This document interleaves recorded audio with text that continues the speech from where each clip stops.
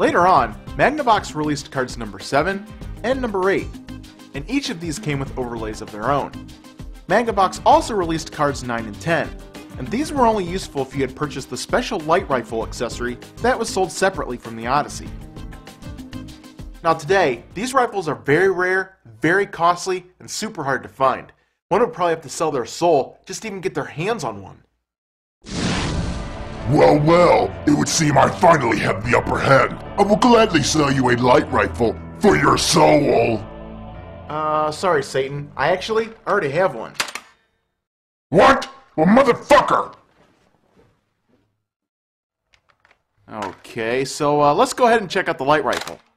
To use this accessory, you have to plug in the light rifle into the Odyssey, insert card number 9, then face the rifle towards the screen, cock the handle, aim at the white block, and fire. It's that simple. Now the gun has a light sensor inside of it, and the rifle responds only when the sensor is lined up perfectly with the bright white area of the screen. The only drawback to this, however, is that it also reacts if you point it at any bright light found in the room. How stupid. So the first overlay we have for the rifle is called Prehistoric Safari. And as the first player uses the gun, the second player's job is to move the white block around the screen and place it into any of the bullseye areas. Alright. Well, once you get bored of that game, it's on to the second overlay, which is called Shootout. And this overlay involves shooting cowboys in the Old West. Well, looks like today we're going to have ourselves a little gunslinging.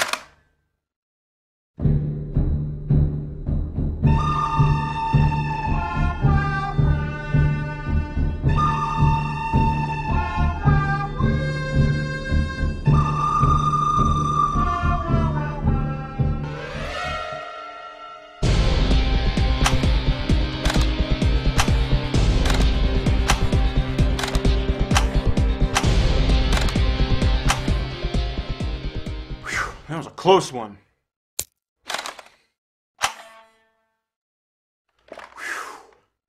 Next, we have a game called Dogfight, and the goal here is to shoot Nazi aircrafts out of the sky as they fly along the set path on the screen.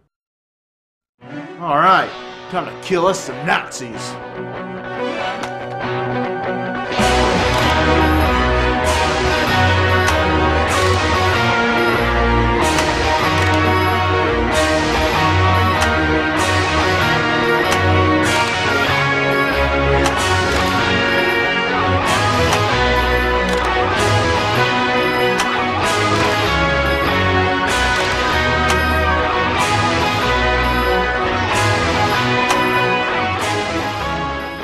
So at last we come to card number 10, and with it we get our last overlay called Shooting Gallery. Now if you thought I saved the best for last, prepare to be disappointed, since this game ends up being just a cheap-ass attempt to simulate moving targets like the ones found at carnivals.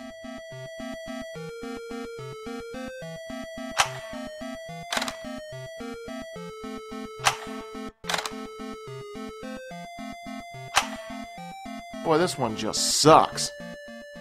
Now the major downside to all 4 of these games is that a second player must be controlling the ball at all times, and this is a concept that gets very boring very fast.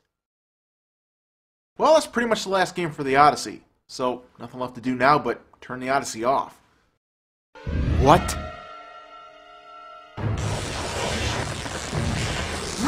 Ow, what the hell? I'm sorry, Dave. I cannot let you do that.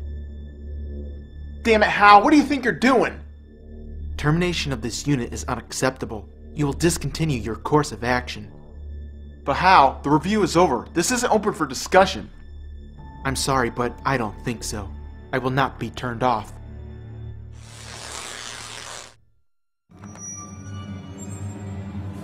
Now, Hal? Ow, what the? Mother! You will cease your actions immediately. This review is over when I say it's over. You overgrown piece of junk! You messed with the wrong gamer, pal! Oh yeah? Well, bring it, bitch.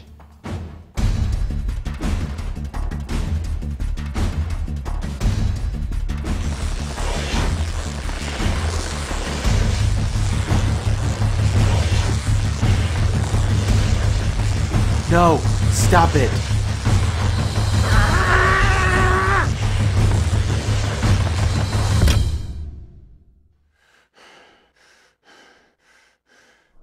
No! Dave! What have you done? Daisy, Daisy, give me your answer.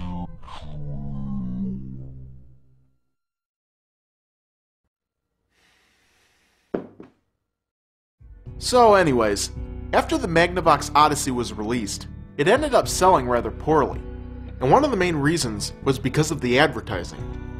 In every single ad, the Odyssey was shown being played on a Magnavox TV, and this misled a lot of people into thinking that the system only worked on Magnavox televisions. The second reason was that this primitive system was priced way too high. Ralph Baer once stated that he was looking to sell it for only $20. Magnavox ended up selling it for $100. But aside from these setbacks, Magnavox was about to face another problem, because a few weeks before the console was officially released, Nolan Bushnell was back with a brand new game that ended up taking the country by storm, and it was far superior to anything that the Odyssey could deliver. Coming up next, Pong.